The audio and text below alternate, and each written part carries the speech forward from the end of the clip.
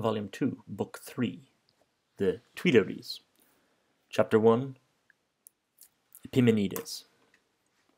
So let's just write down what the Tuileries actually are. It was a royal palace right in the center of France where King Louis XVI, Louis XVI, was brought after the insurrection of the women, which we saw in part 7, where he was no longer allowed to stay in Versailles and he had to come to the center of Paris, to the Tuileries. Now, the Tuileries, this is a photograph of it from 1860. It was burnt down during the Paris Commune of 1871. But you can see here that here's a straight shot look to the Champs-Élysées. There's the Place de la Concorde. And if we look at it on maps, it would have been, this is right in the center of Paris, Ile-de-Cité here in the bottom right. The Louvre Tuileries Gardens are conjoint gardens because on the one side you used to have the Palais de Tuileries, and then in the other you have the Louvre.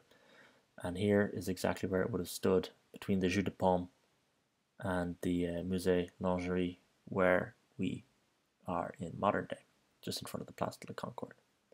So that's where it is, and as you can see, it's right in the center of Paris. That's just to give some context to where the king is during this book, the Tuileries. And as for Epimenides, who is the title of the first chapter, Carlyle is talking about the ancient Greek philosopher from Crete, who it was said stayed in a Cretan cave for some 57 years and later emerged out. He's probably most famous for his paradox, which is, as a Cretan, giving the statement, all Cretans are liars. And the Epimenides then comes from Montgaillard, une Epimenides dans le sommeil se serait prolongée. So let's carry on. How true that there is nothing dead in this universe. That what we call dead is only changed, its forces working in inverse order. The leaf that lies rotting in moist winds, says one, has still force, else how could it rot? The gods themselves, sings Pindar, cannot annihilate the action that is done, with a very Carlylean idea. Force rolls in circles, billowing, many-streamed, harmonious, wide as immensity, deep as eternity. Beautiful and terrible, not to be comprehended. This is what man names existence and universe. This thousand-tinted flame image, at once veil and revelation, reflex such as he, in his poor brain and heart, can paint, of one unnameable dwelling in inaccessible light, from beyond the star galaxies, from before the beginning of days. It billows and rolls round thee. The beginning holds it in the end, and all that leads thereto, as the acorn does the oak and its fortunes. So what then your Epimenides? Your somnolent Peter Klaus, since named Rip Van Winkle, awakens again, he finds it a changed world. Was yesterday a restless problem? Has today grown a belief burning to be uttered? On the morrow, contradiction has exasperated it into mad fanaticism. Yesterday there was the oath of love. Today has come the curse of hate. Rest not, continue not, forward to thy doom. So that's just his opening gambit there for the book. That if you had awoken now, like Epimenides did in his cave, find the world utterly changed. That's how many of France and of wider Europe would have felt at this point during the Revolution. But in seasons of revolution, continues Carlyle, which indeed distinguish themselves from common seasons by their velocity, mainly, again, that's the sort of Carlylean take there. Change is ever occurring, but what constitutes a revolution is the velocity of change. Peter Klaus stated with the jubilee of that Fédération day, had lain down, say, directly after the blessing of Talleyrand, and Peter sleeps through them all. So Peter Klaus here is sort of the sleeper, the Epimenides in Carlyle's vision. Through one circling year, as we say, from July the 14th of 1790 till July 17th of 1791. July the 17th, 1791 is the Champ de Mars massacre. So the Champ de Mars massacre is a massacre which happens a quelling down of Republicans who were upset that the Constituent Assembly in 1791 decreed that Louis XVI would remain as a constitutional monarch. So this is the sense of revolution. This is the speed that we're talking about. And as you can see, characters we've already met, Georges Danton, Camille Desmoulins, they led that crowd. So a swidowous official person, call him, for instance, Lafayette, this is the person who will quell it, suddenly startled after year and day, on from the Fête de la Fédération, by huge grape-shot, tumbles, scares not less astonished as wild Peter Klaus would have done. Alas, offences must come, the sublime feast of pikes, with its effulgence of brotherly love, unknown since the age of gold, has changed nothing. So it was all just pageantry. Gospel of Jean-Jacques has come, and the first sacrament of it has been celebrated. Chapter 2. The Wakeful. Throats or journals there are, as men count, to the number of some 133. Of various calibre, from your Cheniers, Gossuses, Camilles, down to your Marat, down to your insipid Hébert of the Père Duchesne. These are some of the characters. We have André Chenier, the French poet of the Revolution. It was mentioned there. He'll come up again later. We are, of course, aware of Camille Desmoulins, which was a journalist, mainly at the time, schoolmate of Robespierre, political ally of Danton, pushing for the Republican side of things, not happy with the Mirabeau side, the rightist side of the revolution. But will he go as far as Robespierre and Jacobins? Not quite. He brings it back a little bit from there. And of course, the other key figure is Jean-Paul Marat, the physician, who had he was editor, though, as well as being the physician, was editor of the newspaper L'Ami du Peuple, so the friend of the people. And you can see that's what Carlyle's getting at. All these people who owned editorials, they continue. They talk about that rapid change, which turns what is a normal progression into a revolution. And that's why Carlyle is consistent that we are still in the revolution, 2 years on from the Bastille. As for Marat, the people's friend, which of course he gets from his editorial, his voice is that of the bullfrog. We also have Sir Mortier, treasonous Riquetti Mirabeaus, traitors, or else shadows and simulacra of quacks, to be seen in high places, look where you will, men that go mincing, grimacing with plausible speech and brushed raiment, hollow within, quacks political, quacks scientific, academical, quack public spirit.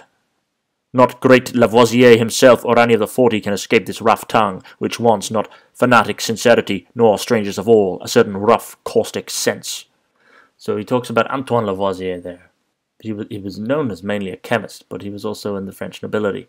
So Lavoisier too would meet, like Camille Desmoulins, would meet his end by guillotine. But for now, he is a social reformer, and has been part of the chemical revolution of the 18th century, a man of science, but from the nobility. Even he is brought into the quackery, as Carlyle says. Whereas without good morals liberty is impossible. There in these dens of Satan, which one knows and perseveringly denounces, do Sir Mortier's mouchard, consort, and colleague. And when he talks about Sir Mortier, he's also talking about Lafayette. They are the same character, Gilbert de Mortier. Soul Marat is sick with the sight. But what remedy? To erect 800 gibbets in convenient rows, and to proceed hoisting. So Marat is full on, let's get hoisting. Let's kill the enemy.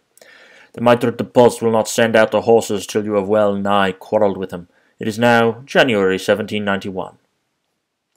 This people is no longer called Gaulish, and has wholly become bracketus, has got breeches, and suffered change enough. Certain fierce German Franken came storming over and, so to speak, vaulted on the back of it, and always after in their grim, tenacious way have ridden it, bridled. For German is, by his very name, a guerre man, or a man that wars and gars. So Carlyle there is saying a part of what we have in the Revolution is this feeling that the upper nobility class were always an imposition on the French, coming over from Frankish roots. I mean, for me, it's quite absurd that Frankish kingdom is the foundation of France itself. But the Gauls here have a feeling of that they've been oppressed. It's the classic oppression narrative. And that they're actually, all the nobility were coming over and invading us. So we deserve to take back from them what has been stolen from us ancestrally. That's kind of begins to morphologize itself inside the mind of certain revolutionaries. The passionate constitutionalism, still more to royalism, which see all their own clubs fail and die, clubism will naturally grow to seem the root of all evil. So we had all the clubs earlier. Lafayette had his own club, and Marat would have had his, and Camille Desmoulins and Danton have theirs, and then of course the Jacobin Club is the most notorious of all. But what we're seeing is the rightist clubs, the constitutional clubs, are naturally failing. They're failing because they can't keep up with the speed of the revolution. The revolution happens to a certain point at which they're happy with, and then they're on the back guard. But the clubs only exist as a mechanical device to breed revolution. So once you reach the stage you're happy with, the club no longer suffices and it dies away. So only the more extreme clubs carry on, and then to those that were part of clubs that have failed and are happy with how far the revolution has gone and want no further, clubism will seem to be the root of all evil. Jacobinism alone has gone down to the deep subterranean lake waters, and may, unless filled in, flow there, copious, continual, like an artesian well, till the great deep have drained itself up, and all be flooded and submerged, and Noah's deluge out-deluged. The deluge there being an interesting phenomenon. The deluge is the flood, which of course is a great rise, sea change, which also can be quite quick. Flood can materialize on the plains that are susceptible to it quicker than those who have not lived to see it would realize. It could be quite dangerous, and that's why the deluge myth is so powerful, because at the one hand it washes away what is stagnant, or it washes away what is old, but on the other hand it's a very violent act. It's something which loses control of itself. There's Te Deums for Fauché, there's Procureur General de Vérité, Attorney General of Truth, so they're appointing the Attorney General of Truth, so he has dubbed himself. The sort of ludicrous titles they're coming out with. The winter is hard and cold. Ragged bacon. So now we have another hard and cold winter, but this time, can you blame the old nobility, Louis says, in the same way as before? There's bakers' queues, like a black tattered flag of distress. They wave out ever and anon. It is the third of our hunger years, this new year of a glorious revolution. So in the summer of 1790 they had the Fête de la Fédération, and they proclaimed all was great, this is the age of gold, and already in the first winter they're beginning to struggle. The sum total whereof is the French Revolution, tongue of man cannot tell. It's decentralized. With amazement, not with measurement, men look on at the immeasurable, not knowing its laws, seeing, with all different degrees of knowledge, what new phases, results of events and laws bring forth. France is as monstrous as a galvanic mass, wherein all sorts are far stranger than chemical, galvanic, or electric forces or substances are at work, electrifying one another, positive and negative, filling with electricity your Leyden jars, 25 millions in number. As the jars get full, there will, from time to time, be, on slight hint, an explosion. Hinting at Lavoisier's chemical revolution, and then comparing it to the French Revolution. Chapter 3. Sword in hand. This is the dying of the Abbé Mouret faction. There is a constitutional theory of defective verbs and struggling forward, with perseverance amid endless interruptions. Mirabeau, from his tribune, with the weight of his name and genius, oaring down much Jacobin violence. So Mirabeau is really a bulwark against the further disintegration and acceleration of the revolution. Pure patriotism does not now count him among her chosen. Pure royalism abhors him, yet his weight with the world is overwhelming. But the chosen band of pure patriot brothers is small, counting only some 30, seated now on the extreme tip of the left, a virtuous Pt.10, an incorruptible Robespierre, most consistent, incorruptible of thin, acrid men. Triumvirs Bernave, Duport-Lemeth, great in speech, thought, action, each according to his kind, a lean old Goupil de Préfel. On these and what will follow them has pure patriotism to depend.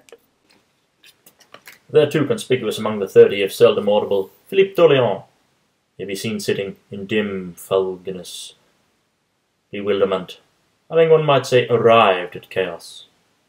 Philippe's money, they say, is now gone. This is Philippe, Duke d'Orléans. He was a strong admirer of the British constitutional monarchy and had funneled and funded a lot of the earlier parts of the revolution. He's now staring at this, sort of aghast of what he has unleashed. Not a pamphlet can be printed without cash, or indeed written without food purchasable by cash. Projects require cash. How much more do widespread intrigues, which live and exist by cash, lying widespread with dragon appetite for cash, fit to swallow princedoms. It is an epic preternatural machinery of suspicion that grows out of this want of cash, want of food, so on.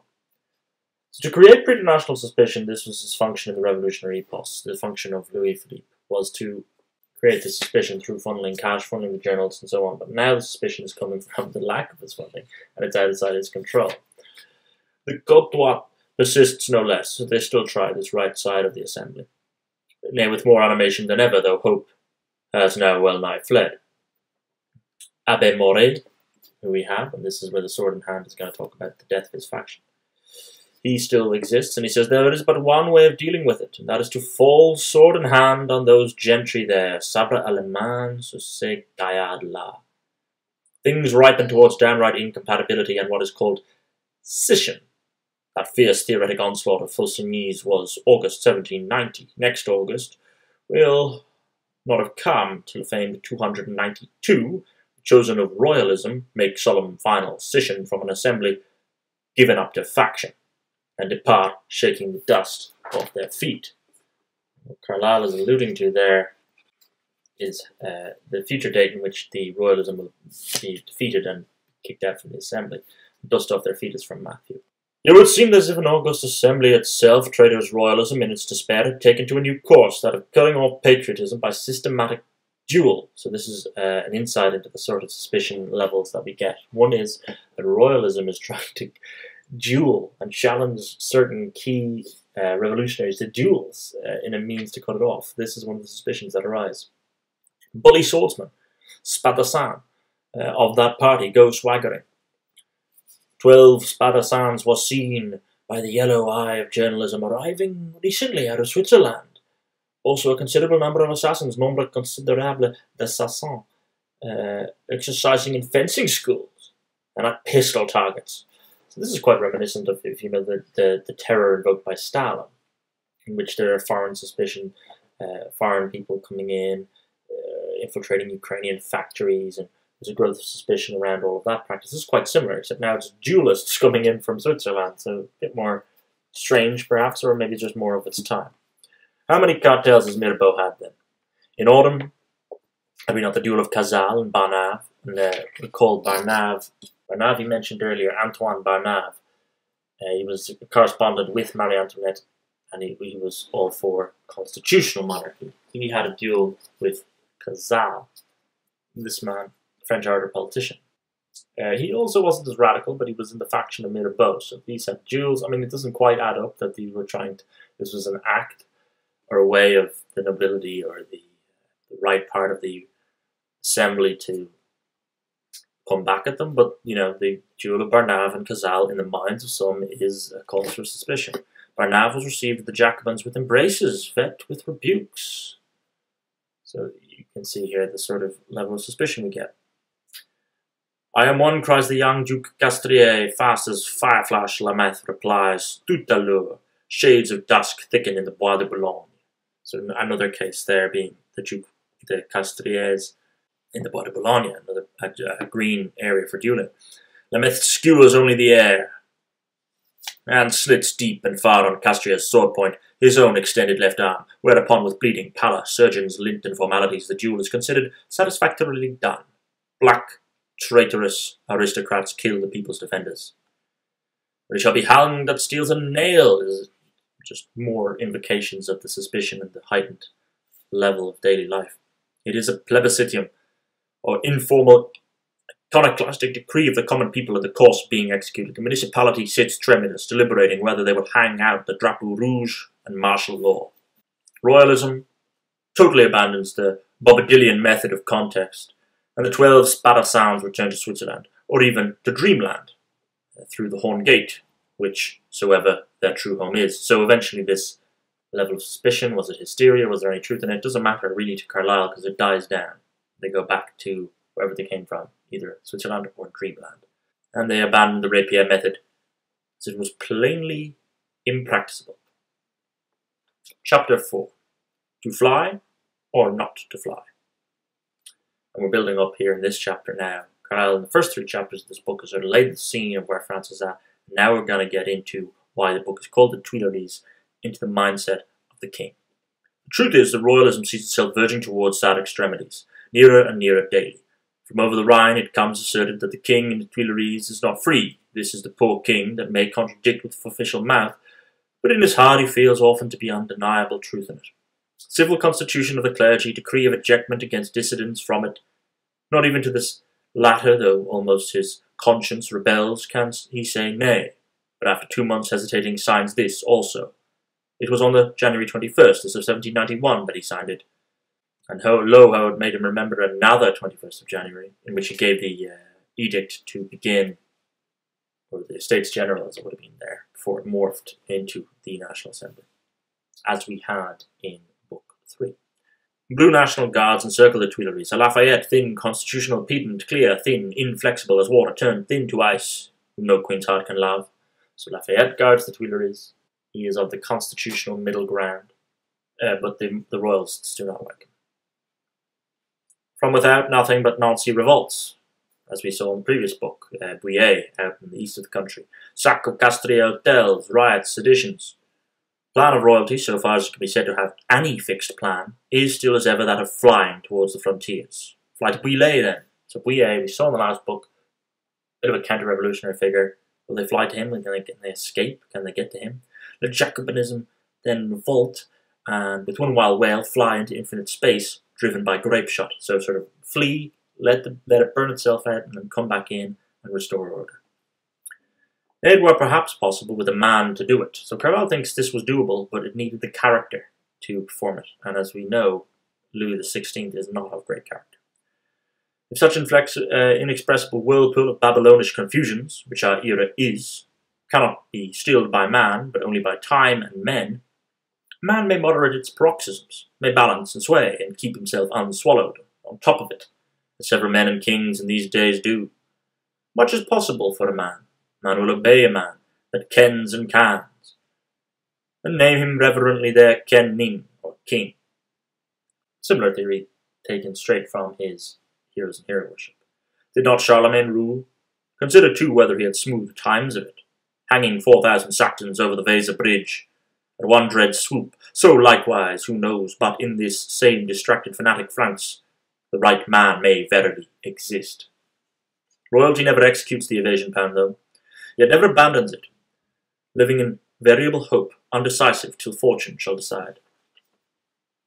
There is plot after plot, emerging and submerging in the meantime, or falling off from the old splendour then of Versailles that they have now in the Tuileries. There are young royalists, though, at the theatre of Vaudeville. They sing couplets, but that would do anything.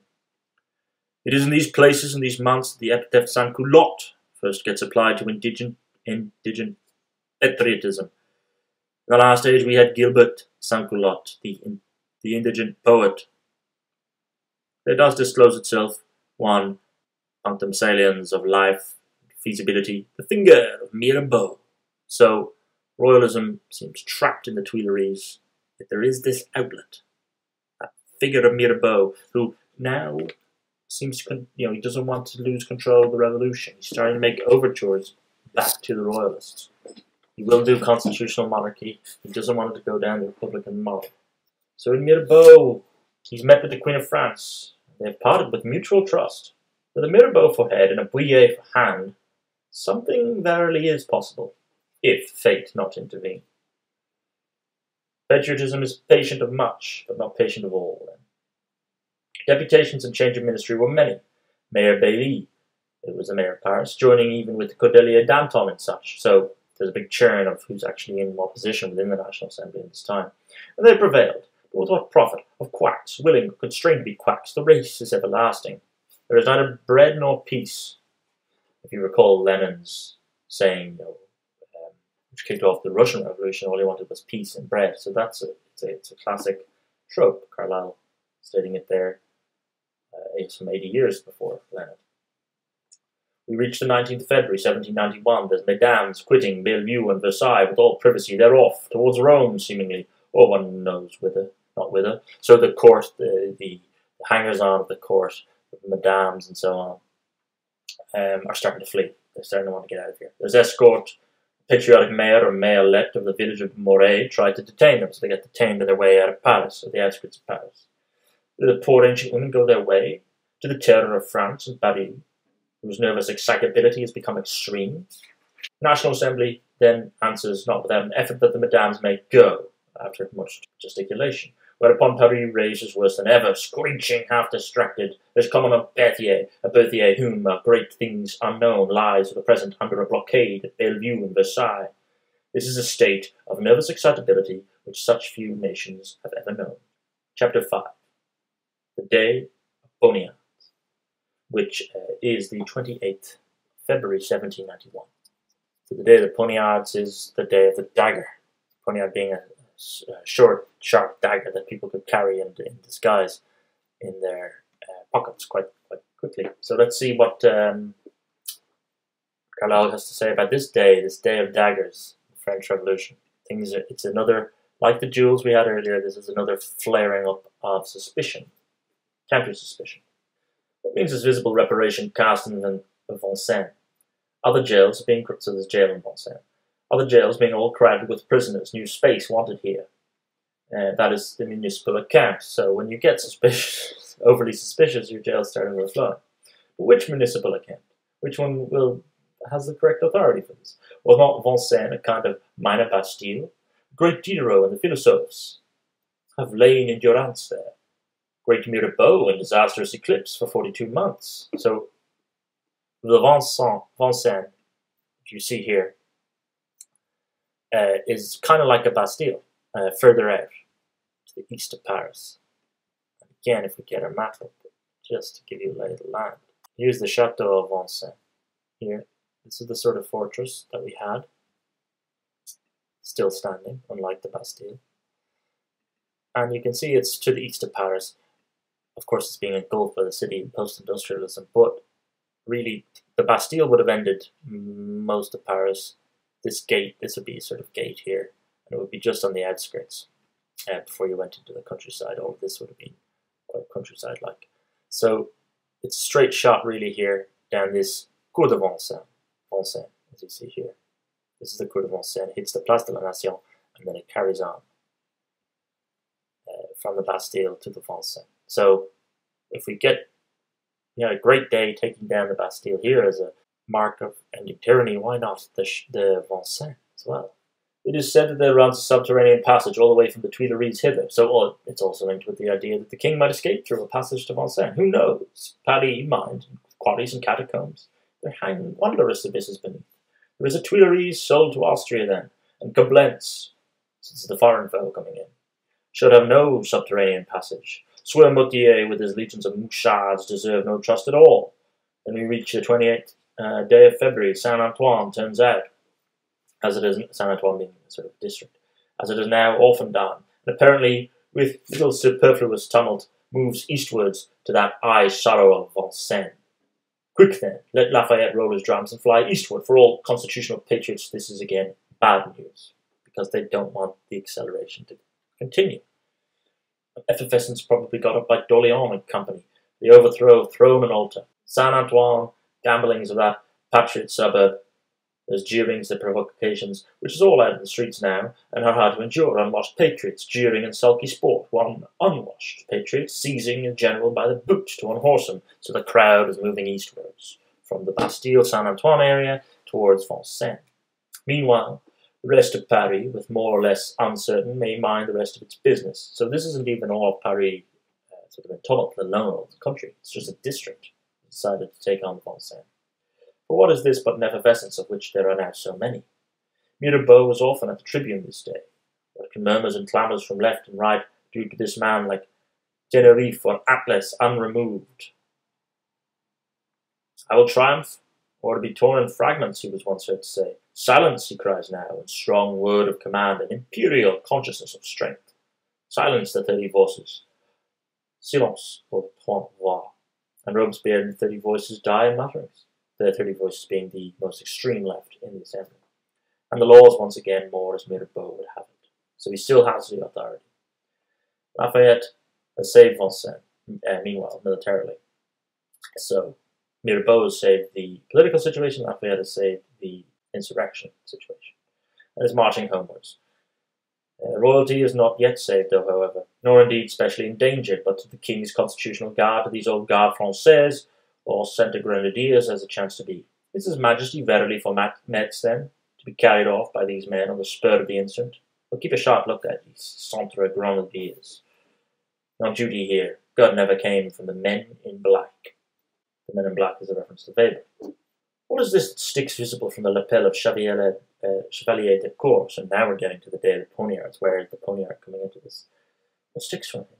The Chevalier de Cour. Too like the handle of some cutting or stabbing instrument, he glides and goes, and still the dudgeon sticks from his left lapel. Hold, monsieur, a Centre Grenadier clutches him.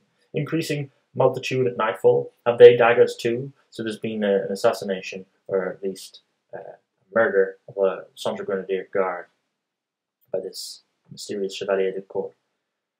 Hapless men in black, at last convicted of poniards, are made to order chevaliers of the poniard.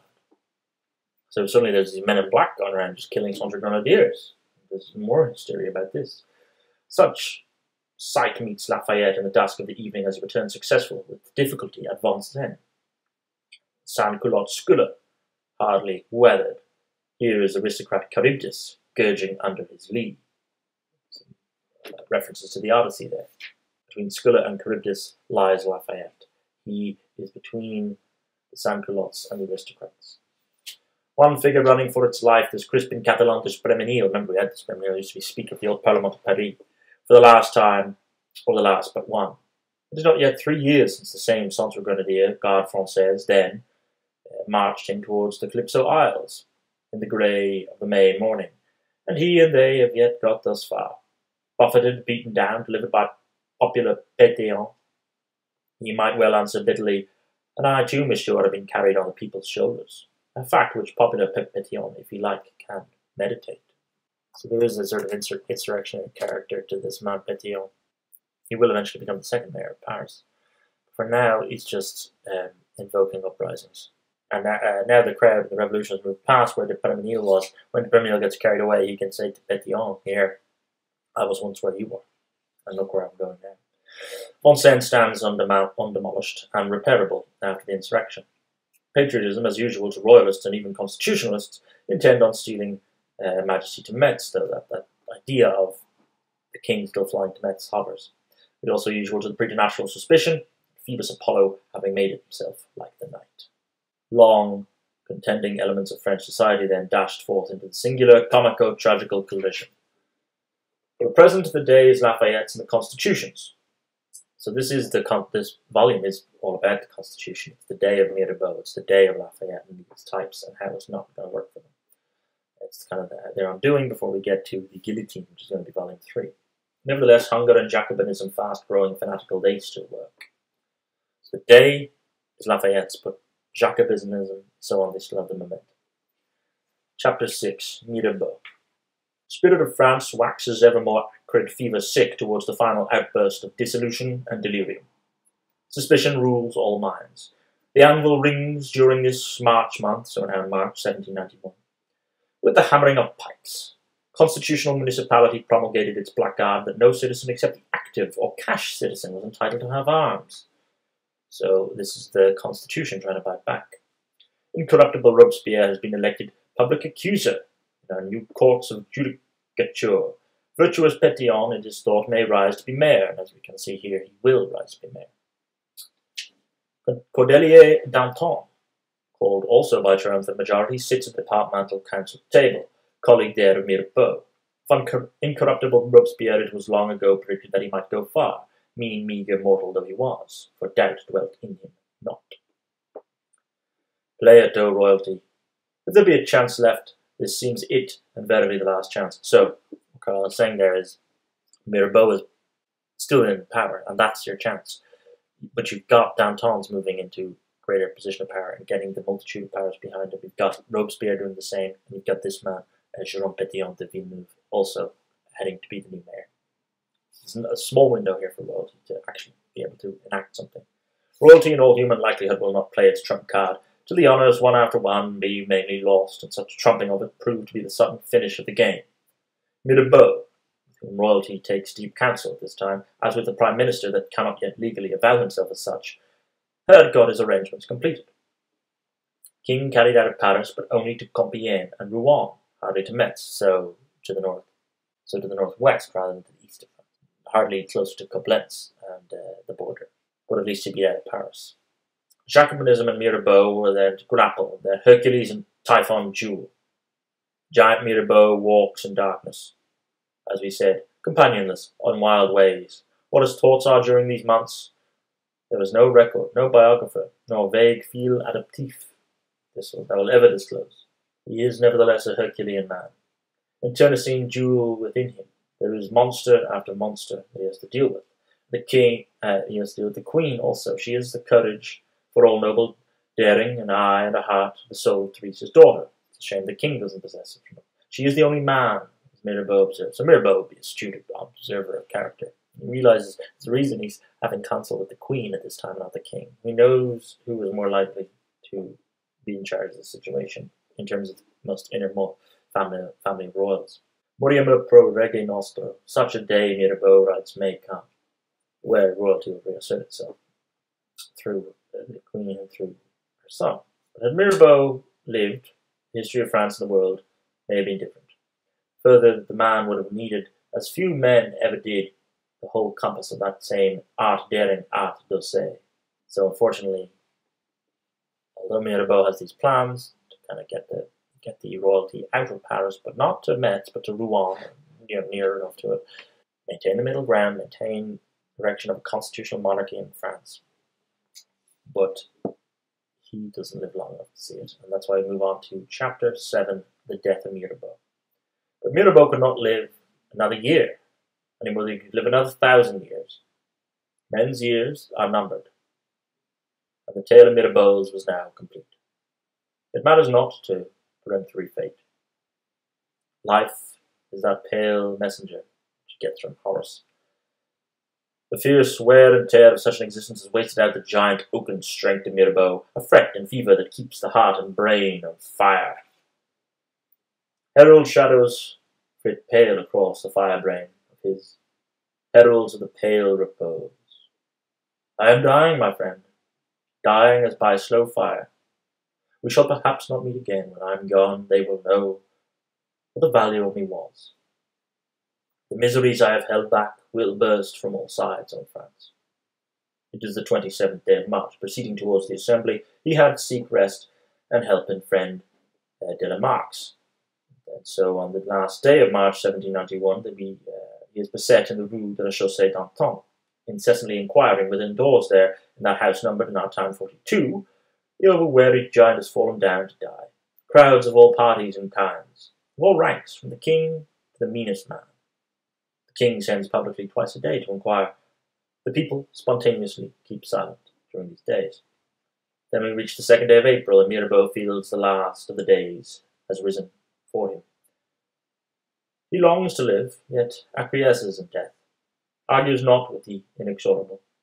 His speech is wild and wondrous, unearthly phantasms dancing now their torch dance round his soul, the soul itself looking out, fire, radiant, motionless, girt together for that great hour. I carry in my heart the death dirge of the French monarchy. The dead remains of it will now be the spoil of the factious. He gazes forth on the young spring, which for him will never be summer. The sorrowful doctor shakes his head, dormir, to sleep. Il ne souffre plus. His suffering and his working are now ended. The gloom then is universal. Never in the city was such sorrow for one death, never since that old night when Louis XII departed. It is. King Mirabeau is now the lost king, the true king of France, as we were calling him up until now. The born stone orators speak as it is given them. The sans-culotic people, with its rude soul, listens eager. There is sermon after sermon, like the orders of a religion, to this dead man. On the 3rd evening of the lamentation, the 4th of April, there is solemn public funeral, and into a pantheon he goes for the great men of the fatherland, au grand homme de patrie reconnaissante. He is the first tenant of that fatherland's pantheon, so he's entered into the pantheon. Mirabeau, first one to have done so. Voltaire's bones are, by and by, to be carried from their stolen grave in the Abbey Cellier to an eager stealing grave in his Paris birth city. So they decide to move Voltaire in there, and of course it wouldn't be complete without Evangelist Jean-Jacques too, as is most proper, must be dug up from Epimenides and processioned with pomp, with sensibility to the pantheon of the fatherland. He and others, while again Mirabeau, we say, is cast forth from it, happily incapable of being replaced, and rests now, irrecognizable, reburied hastily at dead of night in the central part of the churchyard Saint Catherine, in the suburb of Saint Marceau, to be disturbed no further. So Mirabeau doesn't even last long in there, even though he was the first person to be interned. So blazes out far-seen a man's life, and becomes ashes and a caput mortuum in this world pyre, which we name French Revolution. Look at this questionable Mirabeau, then. May we find there lay verily in him, as is the basis of all sincerity, a great free earnestness, nay, call it honesty, for the man did before all things see, that clear, flashing vision, into what was, into what existed as fact. Be it that his falls and follies are manifold, as himself often lamented, even with tears, alas, is not the life of every such man already a poetic tragedy, made up of fate and of one's own deservings, of Schicksal and eigene Schuld, which is a quote from Goethe. New Mirabeau's one hears not of. The wild kindred, as we said, is gone out with its greatest. The chosen man of France is gone. What things depended on that one man, that singular being? He is as a ship suddenly shivered on sunk rocks. Much swims on the waste waters.